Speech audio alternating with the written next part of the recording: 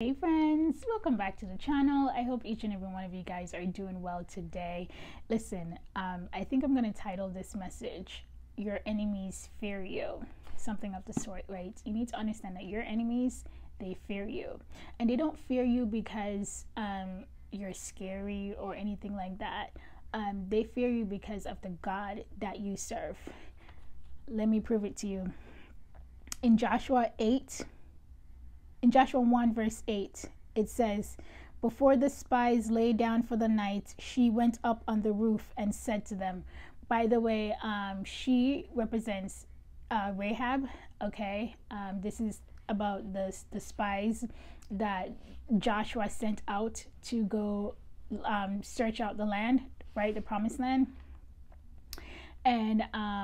And Rahab, she helped the spies. But before they laid down for the night, she went up to them and she was like, listen, let me tell you something. She said, I know that the Lord has given this land to you, and that a great fear of you has fallen on us, so that all who live in this country are melting in fear because of you. We have heard how the Lord dried up the water of the Red Sea for you, when you came out of Egypt, and what you did in Sihon and Og, the two kings of the Amorites east of the Jordan, whom you completely destroyed. Okay, when we heard it, our hearts melted and everyone's courage failed because of you. For the Lord your God is God in heaven above and on the earth below. Okay, you need to understand that these people didn't fear God because they saw his hands. They weren't there. They heard. They heard through the grapevine. They weren't even there. And they were melting in fear because of a rumor. That was true. It was a true rumor. Okay, you need to understand that your enemies, they fear you, not because some people are probably like looking at you and be like, where is their gods now? And others, many others, are looking at you in fear. Why? Because of your potential. They fear what it is that you can do. They fear that because they've seen the hand of God in your life. They've seen what he has done before in your life, friend. They've seen God's hand in your life. They saw back in 2016 when he did that. They saw when he cured that for you. They saw when he made a way for you. They saw when doors opened up. They saw that when at the end of the day things worked out for you. They keep seeing God's hands in your life, friend. And that's why they're fearful. Your enemies, they fear you because of who you serve. And they've witnessed, some people have witnessed, and some things are rumored, okay? They saw how God made a way for you back in 1988 and 2004. And they saw how you had this illness and you got healed from that.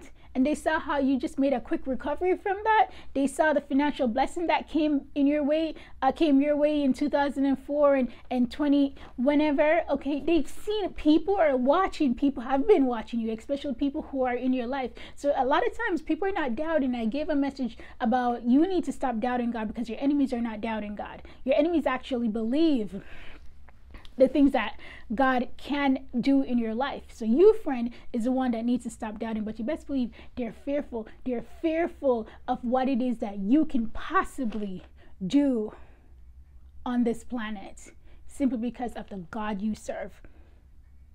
So the whole land of Canaan was fearful of Joshua. Oh, and that's another thing. Thank you, Lord. When God tells you to take over anywhere, you best believe that he goes before you. He goes before you. See, God knew that the Israelites had an advantage. Why? The Canaanites were, what did they? Melted. That's the word. They were melting in fear. Do you know what fear does to anybody? It causes you to kind of back down a little bit. It causes you to retreat a little bit. Okay, they're like, oh shoot, you know, I'm not messing with them. I'm not messing with this one right here. This one, that one, I ain't messing with you. There's some people who have tried you before. Some people who had kind of kind of worked their hands at you before and things didn't work out for you. Work out for them. I'm telling you, God will send every sickness known to man. Anybody who treats you unfairly, anyone who fumbles you, it doesn't matter, forgiveness or not forgiveness. You can forgive somebody, but God says vengeance is mine. He's always going to come to your rescue. Okay, I'm telling you, people can't put their hands on you unfairly. Okay, discipline is discipline. Discipline is different. But if people try to intentionally hurt you, they're going to feel it. They always feel it. Things will happen to them. Okay, but you best believe that your enemies know the God you serve, and they're fearful. Some of them are. Some of them. All right.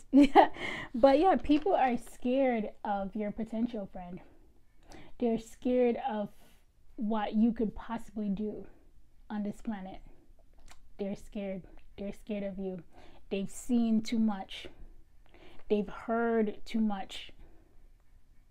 They've seen God's hands work a little bit too much in your life. And that's what breeds the fear. So that's why when God tells you to take over anything, when God tells you to go forth and do this, and God tells you to go forth and start this and start making this and start planning this and start buying this, or whatever the case is, you best believe he had sought out the land. You best believe he had sent the spies ahead of you to seek out the land and then come back with report. God don't send you out just be like, he don't know what's going on over there and he just sends you out. No. Before he tells you to do anything, he makes sure he seeks out what is there. Like, for example, God is not going to tell you to move to California or wherever, and he don't know how it's going to work out for you in California. And then next thing you know, you move to California. He's like, oh my gosh. Okay. So you need a job. Okay. And you need a car. No. Before God tells you to do anything, friend, he had already gone before you. He had already made a way before you. So by the time he tells you to go, a path is made, a way is made, a door is open. Your one job is to just walk. It's just to go through the path. Okay? God knew that the Canaanites would be filled with fear, which gave the Israelites an advantage. The wealth of the wicked is stored up for the righteous. The wealth of the wicked is stored up for the righteous. Okay? So, another message is coming to me, and I'm like, okay. And to me, I'm like, okay, the Canaanites, they were terrible, because the only people who got saved on this land was Rahab and her entire family, and nobody else thought, maybe I should repent, because based on these rumors, which was true about what God can do and what God did do, listen, man, I would repent. I would just be like, listen, man, I don't even know you. I don't know this God, but I'm giving my life to you. And Rahab, she was the only wise one. The prostitute, I'm telling you, don't put your mouth on people. Don't look down on people. Do not look down on people. The prostitute was the only one who was like smart enough, who was wise enough to be like, yeah, so you're coming to destroy the whole place and you're going to kill everybody? Yeah, sure. Can you save me and my family? I'm going to help you. And can you save me and my family in return? And that's what happened. And that is why she and her entire family was saved. But everybody else on that land was destroyed. Okay, so anyways, I'm going to end this message here. But you best believe your enemies are scared. Okay? They're scared of your potential. They're scared of what it is that you could possibly do. Because they've seen the hands of God work in your life. They've seen your accomplishments. They've seen God done it before. And if God has done it before in your life, he can do it again. If he's done it before And that's what we all have. We all are holding on to. God, you did it before. You made a way before. You opened up a door before.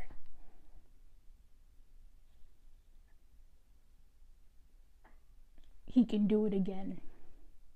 And that is what they are scared of, that God might do it again, that he might do something else again. And he will, but he will though, but he will. And nobody can stop his hands. When God is ready to move in your life, friend, no one will be able to stop the hands of God. All right, receive this in the name of Jesus.